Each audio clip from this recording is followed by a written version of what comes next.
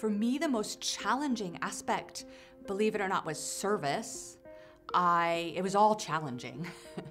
The theory for me, book learning is a comfort zone, and so I worked very hard on that, but it came more naturally to me.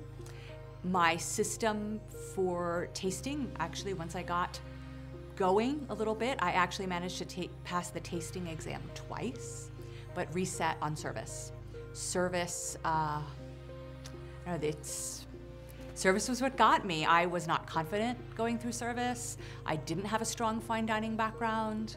I learned a lot in the process of trying to pass service. I became much better, but that was where I would shut down kind of and not really show my personality, and that is not helpful.